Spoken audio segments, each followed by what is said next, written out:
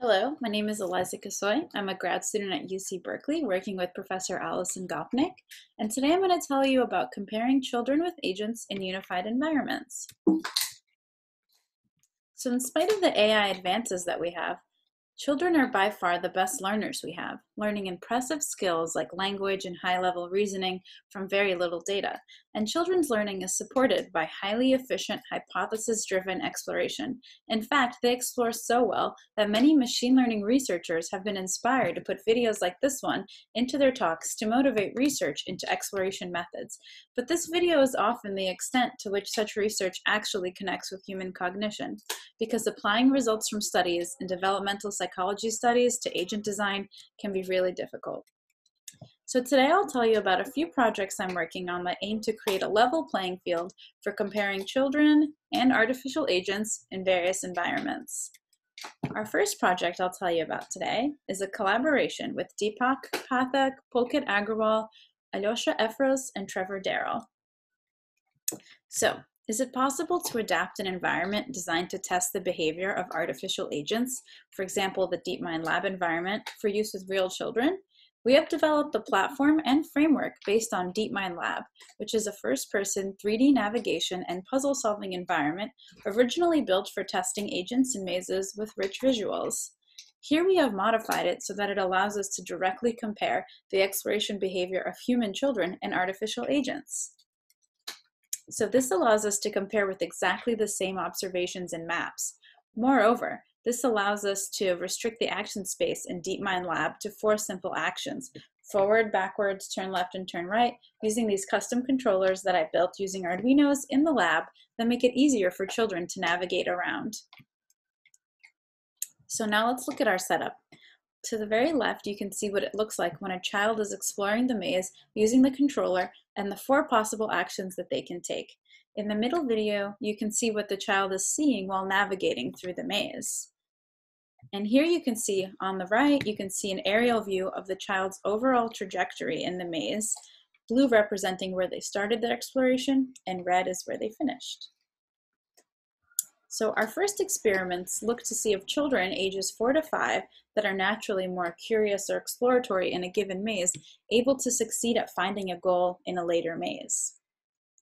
So first, we have children explore the maze on the left for 3 minutes. They are not given any specific instructions or goals, or even told how long they have. We cut them off at 3 minutes, and then we take the percentage of the maze that they explored as a curiosity or exploration measure. We then introduce a goal into the same maze, which looks like a squishy little gummy bear, and ask children to find this gummy bear. We then time how long it takes them to find the gummy via the number of steps they took to find this goal gummy. For the third part, on the right, we block the path to the main goal and measure how quickly the children can readjust to a new map. We break down their percentage of maze explored into one of 3 groups: low, medium, and high explorers. And what we find is that the less exploring the child did in the first part of the maze, the higher the number of steps it took them to reach the gummy, which you can see in the plot on the left. The y-axis represents the number of steps it took them to find the gummy, and the x-axis represents the explorer type. The data suggests a trend that higher explorers are more efficient at finding a goal in this maze setting. Our preliminary work on Project 1 leads us to Project 2, which is a collaboration with Jasmine Collins, David Chan, Deepak Pathak, Pulkit Agrawal, and Jeffrey Liu.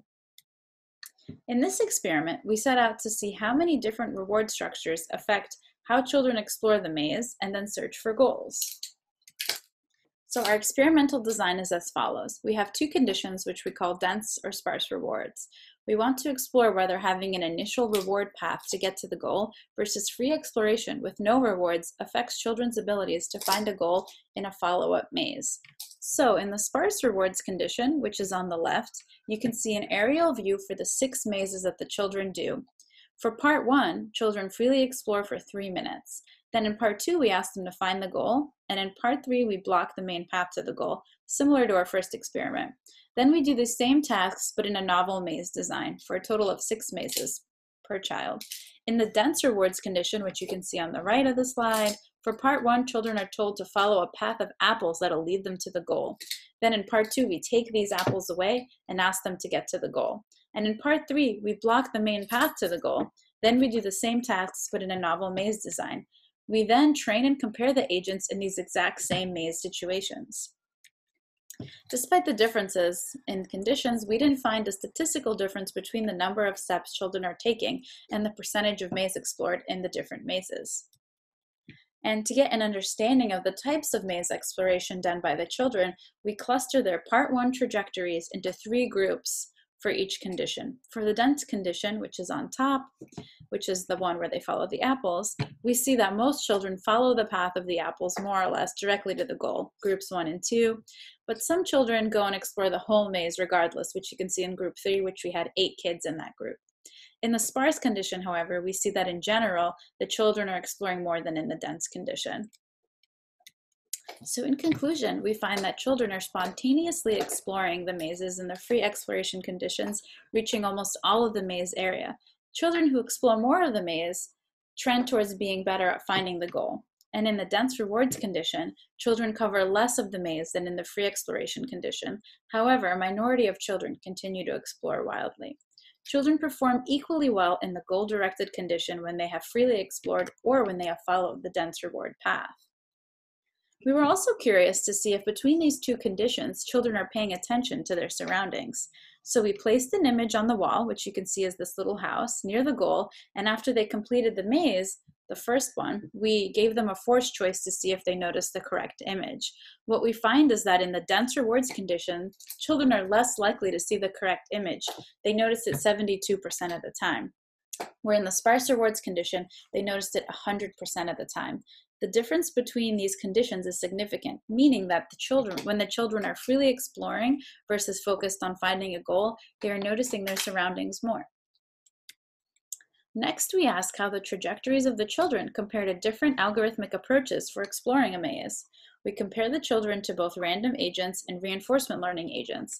The random agent picks a direction to walk in the maze and continues along that direction until a junction is reached. At the junction, it samples a new direction at random and then again goes in that direction until the next junction. The random agent, however, doesn't see the apples in the environment the way the children do, so we also compared to a reinforcement learning agent with memory that takes into account the reward structure of our environment, in this case a positive reward for getting the apples, and selects actions as to maximize its reward. We train the RL agents on a variety of other maze layouts and then evaluate their performance on the same mazes that the children do.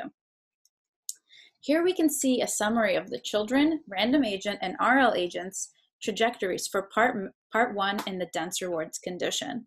So the bar charts show percentage of the maze explored, percentage of the maze re-explored or visited more than once, and percent branched. Percent branched measures the amount of times that the child or agent takes a branch at a junction versus continuing to go straight. In general, we find that the random agent explored more of the maze than the children and the RL agent, and this makes sense because the random agent is blind to the reward structure, here are the apples present in the maze. On the other hand, the paths of the children and RL agent are more biased to where the apples are in the maze, and we can see this in the corresponding heat maps. Meanwhile, the heat maps for the random agent shows exploration that is more dispersed across the entire maze. Qualitatively, we can see that children's trajectories in this condition look more like the RL agent than a random agent.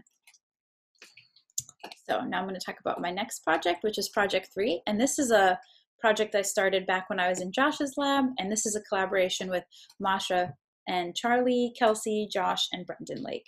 This work is inspired by Brendan Lake's work on the Omniglot dataset and challenge. And our new data set of children's letters is available for download on GitHub if you want to play around with it. So I'd like to present this new data set that I'm calling Omniglot Junior. And over the past couple of years, I've collected a lot of data and made this data set of children drawing letters, the children are ages 3 to 6, and they draw letters from the original Omniglot data set on an iPad app that preserves their stroke data as CSV files and can easily recreate these images and videos, as you can see here. I asked children to both draw letters and classify them in a 4-way classification task, similar to what Brendan did in his original work. So here are some examples of children's letters. As you can see, the children do a decent job attempting to recreate the letters that they have been presented with for the first time and are capturing what seems to be the essence of the letter, but their lack of motor control seems to be preventing them from truly creating perfect letters. And if you look at some here, for example, you can see like the pieces of the letters are there, but definitely the motor control is preventing them from making them look really nice. So we also find that compared to adults, children are using more strokes per letter on average. On the left, you can see that the frequency at which adults use and number of strokes per letter, and the children are on the right. Here at the top, you can see an example classification question, and this classification challenge was designed by Kelsey Allen at MIT, and the model is trained to do classification of the characters from the training set. The model is basically using prototypical networks from Brendan's Omniglot Challenge paper using the distances in the embedding space, so the questions are purposefully challenging. The results of the classification were much higher than we predicted, with chance being at 25%. Children were presented with 24 four-way classification questions. They had either drawn the letter in the first part of the task or it was completely novel.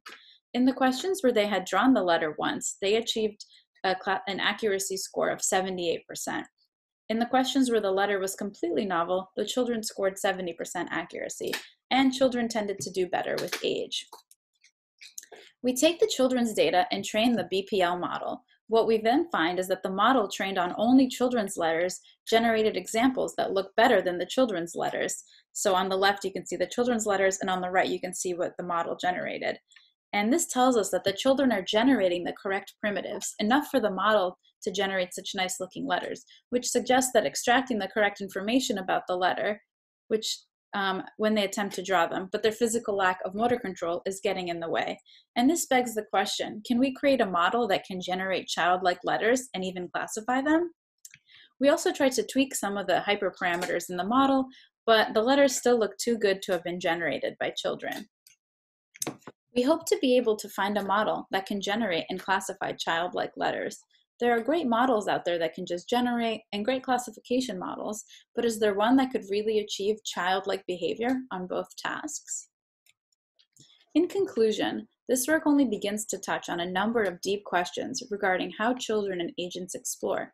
The three experiments presented here touch on questions of how much children and agents are willing to explore, whether free versus goal-directed exploration strategies differ, and how reward shaping affects exploration. Yet our setup allows us to ask so many more, and we have concrete plans to do so. For example, how are kids affected by distractors? For example, how will they react to the famous noisy TV problem? Or what is the effect of memory in the maze task? For example, how can children and agents integrate memory over time? And does valence of reward affect exploration in any way? Thank you for tuning in, and a huge thank you to all my collaborators, especially my PI, Allison Gopnik, who makes all of this possible, and as you can see here, is always willing to demo all our crazy environments. Thank you.